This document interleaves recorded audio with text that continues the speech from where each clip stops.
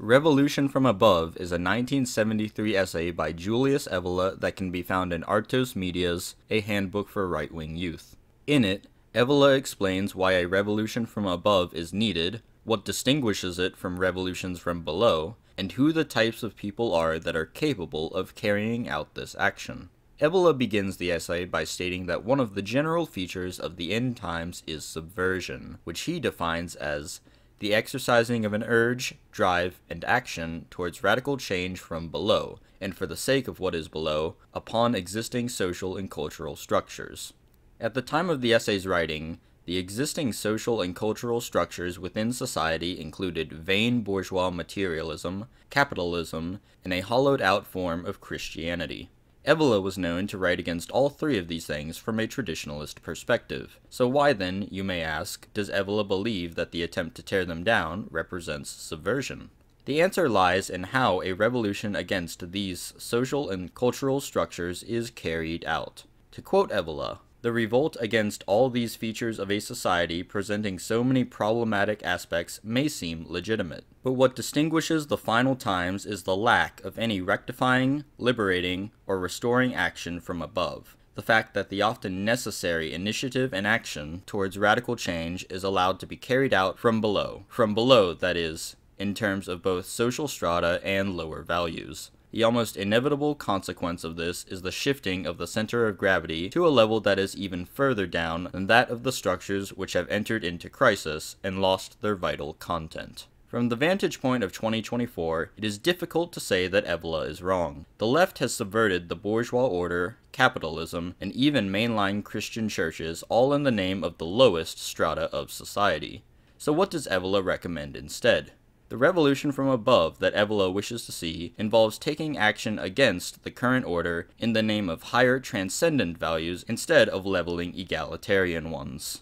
In other words, the revolution from above will be done in the name of a principle of authority, sovereignty, and inequality, rather than the pseudo-humanism of the leftist doctrine of social justice. The historical example which Evola uses to illustrate revolution from above is Otto von Bismarck's transformation of disunified German states into the German Empire.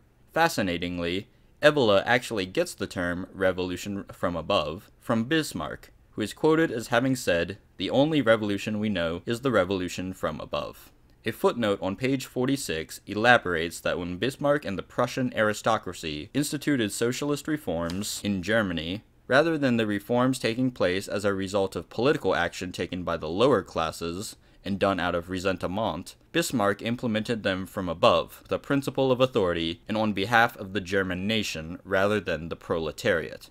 In this way, Prussian socialism differed greatly from Marxism, with the former being implemented for the betterment of the German nation, and the latter being the hideous subversion of the German nation. Today, of course, the word socialism is synonymous with leftist ideology of subversive Jews like Marx and Trotsky, and the left Hegelians. But this was not always the case, and had the war gone differently, had the National Socialists not been defeated, then it very likely would not be the case today.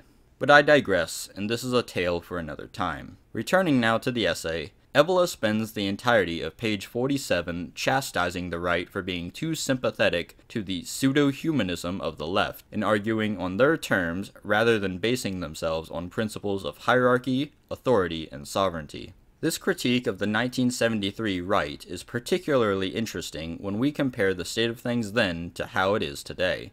In Evola's day, the situation was undoubtedly bleaker with regards to this specific problem. Here, I would like to offer a white pill.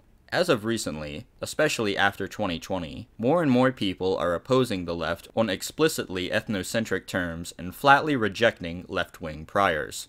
Moreover, the people who do this on the contemporary right are the hearth of new ideas. They are exciting, whereas the mainstream conservatives are stale and boring. As America moves into the next decade and a new generation of youngsters grow up with open access to non-regime sources, I predict that this trend will continue. The final page of the essay consists of Evola reiterating his critiques against psychoanalysis and, to a lesser extent, existentialism and what we would call New Age spiritualism. I have addressed these critiques in previous videos in our A Handbook for Right-Wing Youth series, and in much greater detail.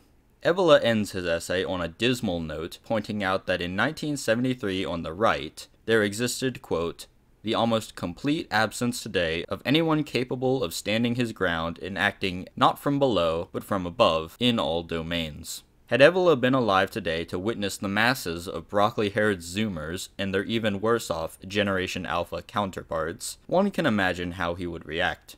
Although he would lament that his statement is still true to this day, I urge whoever may be listening to this to take Evola's quote not as an indictment, but rather as a call to action. Just because we are the children of winter who do not measure up to the heroism that was exemplified by the Axis soldiers, this does not excuse us from the mission to better ourselves. Therefore, I bid whoever is watching to interpret Evola's statement as a call to action and in order to raise oneself up for the good of our people.